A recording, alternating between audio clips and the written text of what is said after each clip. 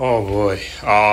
So I just got off the phone with the second mechanic I towed my van to, and for some reason the warranty company did not flag that the mileage I've driven my van on did not over exceeded the amount covered in the warranty. They didn't cover it at the first mechanic, and they were all the way up to willing to cover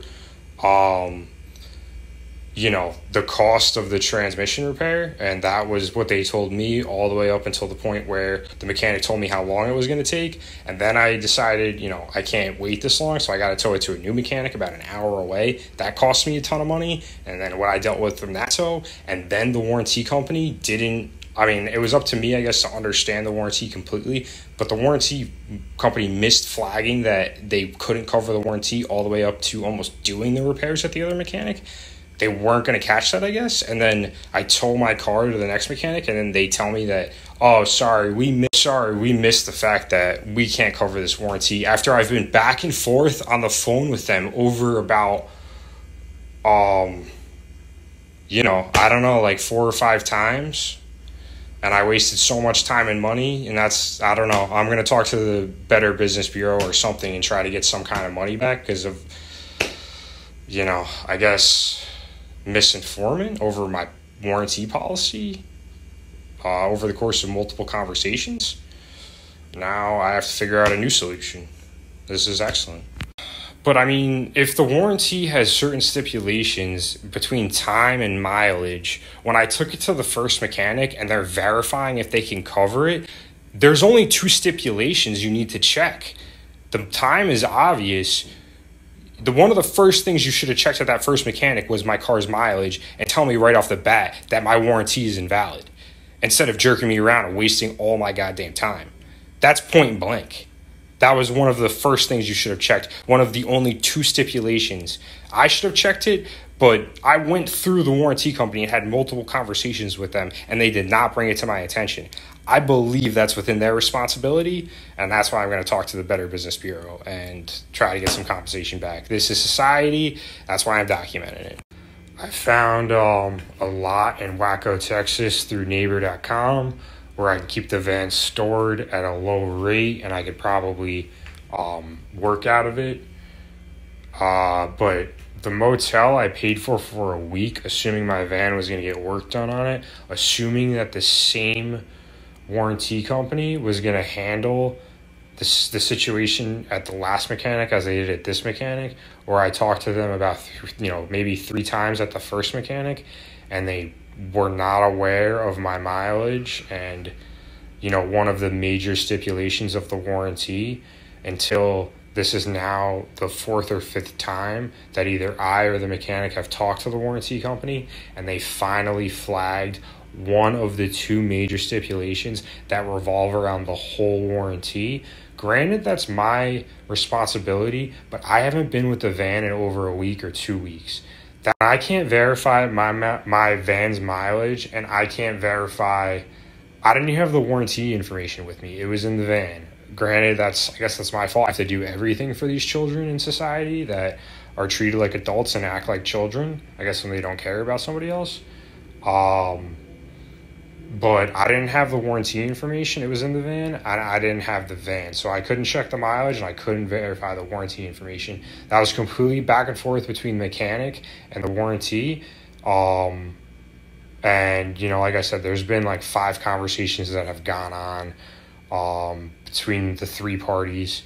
And it took this long for the warranty company to flag that my van is over the mileage, which makes the warranty void. So I've had to eat this motel fee for a week because they have a no refund policy, and I paid for a motel for the whole week, so I have to eat that. At least I found a lot to keep the and at least I have a lot I can work out of and keep the van on for a long period of time at a low rate. But all the money I've had to eat in this whole process is exactly why I am so sick of being a part of society.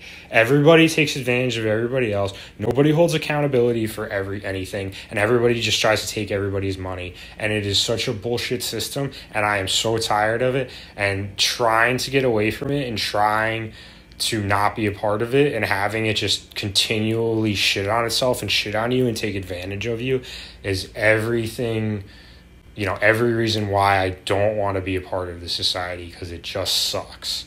And me documenting all this through this vlog is probably exactly what people need to see and be witness to, because this is the kind of crap that just goes on nonstop in this perfect society we have in the United States. I have to waste time, and I have to go through the Better Business Bureau and go through all of these receipts and go through this entire process and talk about how this warranty company was talked to by me and several mechanics. And it took about probably beyond the fifth conversation that the warranty company had over my specific situation. Probably 7 or 8 conversations in total between me and mechanics. And then they finally, looked at my mileage rating and declared that my warranty was void after all of those conversations, after they were willing to basically complete the work at the first mechanic. And the mechanic literally gave me the entire duration for the work and sent them the proof of the issue and everything, and they were ready to work on it. And they gave me that whole misunderstanding, had me tow the car, had to deal with all the issues with the tow and camping outside on Memorial Day and getting soaking, paying a total of $400 for a tow that was meaningless because I was under the impression that my warranty was valid. Like, this is society, and nobody wants to answer to me. Nobody wants to fucking, fix the situation. I have to deal with it. I have to fix it. And, on top of that, like, just the reputation, like, even though I have to go through all these things and deal with all these things and correct all of these things as an adult, like, I can't take it. It's just, it sucks. It sucks. It sucks. It sucks. It sucks. It can't suck anymore. I mean, I'm sure it can suck more. Like, there's people in worse situations. But I mean, I don't know. I try to do, the right things. I try to put myself in the right situations. And I'm continually just have to deal with bullshit and bullshit and bullshit. And that's exactly how, the way that sounds and how irritating it is exactly how it feels. Exactly. If you ever have an option of having a car warranty from Car Protection Plus Incorporated, get a different warranty. Don't use them. They suck. Take it from the situation. That's the warranty company I've dealt with. The entire process has been, how they have handled this. They flat out suck. And they have a good review by the Better Business Bureau. So it's my job to correct that, because that is not accurate. And, just the fact that they took their sweet-ass time to, not check anything and not do anything correctly on top of everything, oh, man, your mouth must be fucking full. You suck. I think if I ever get an opportunity, I really want to see if other countries' capitalism and the way they run their businesses are like this country, or this country's, just the way it is. I really would like to see. If it's different in other countries, and it's for the better, man, I would love to find that out and, go down that route, because this is, I can't say it anymore. Just, if you had to be in my shoes, you can imagine what this is like. I don't know. You rely on people to do their jobs, even when it's a warranty company or a mechanic or something, and where there's something that can go wrong, or somebody can miss something, or somebody cannot do something they're supposed to do, it is going to happen. And then nobody wants to take accountability. And it's just, Do we have adults in this country? How many adults do we have? We call people adults? I don't know. Is adult a word we can